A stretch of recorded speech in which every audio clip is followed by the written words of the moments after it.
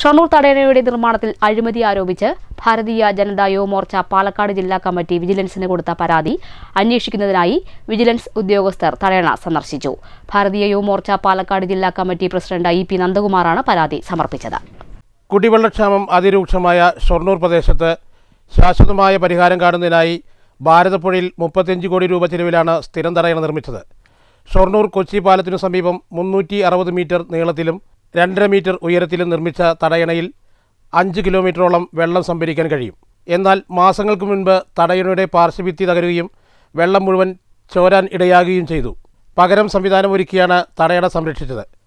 പണി പൂർത്തീകരിച്ച് 1 വർഷം പിന്നിട്ടപ്പോഴേക്കും പാർശ്വഭിത്തി തകരാനിടയായത് നിർമ്മാണത്തിലെ ഗുണനിലവാരമില്ലായ്മയും അഴിമതിയുമാണെന്ന് ആരോപിച്ച് ഭാരതീയ ജനതാ യുവമോർച്ച പാലക്കാട് ജില്ലാ കമ്മിറ്റിക്ക് വേണ്ടി ജില്ലാ പ്രസിഡന്റ് ഇ.പി. നന്ദകുമാർ വിജിലൻസിന് നൽകിയ പരാതി അന്വേഷിക്കുന്നതിനാണ് vigilance CI ജോണും senior civil police officer Sudheer, ASI Saleem എന്നിവർ സ്ഥലം സന്ദർശിച്ചത്.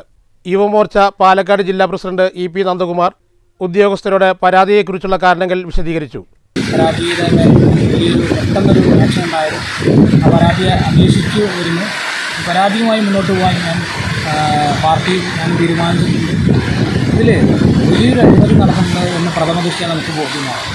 ഈ അഴിമതി തുറന്നു കാണിക്കുന്നവർ 5 പഞ്ചായത്തിന് ഗുണം ലഭിക്കുമെന്നും 5 കിലോമീറ്ററോളം വെള്ളം സംഭരിക്കുമെന്നും വലിയൊരു വാഗ്ദാനങ്ങൾ നൽകിക്കൊണ്ടാണ് ഈ തടയണ അല്ലെങ്കിൽ ഈ ചെക്ക് ഡാം ഈ വള്ളുവനാട് സമൂഹത്തിന് സർക്കാർ നൽകിയത്. എന്നാൽ അതൊന്നും പാലിക്കപ്പെടാതെ ഇന്നും പ്രത്യേകിച്ച് 1 കിലോമീറ്റർ പോലും വെള്ളം സംഭരിക്കാൻ ഈ തടയണ കൊണ്ട് സാധിക്കുന്നില്ല. News centre Shoranur.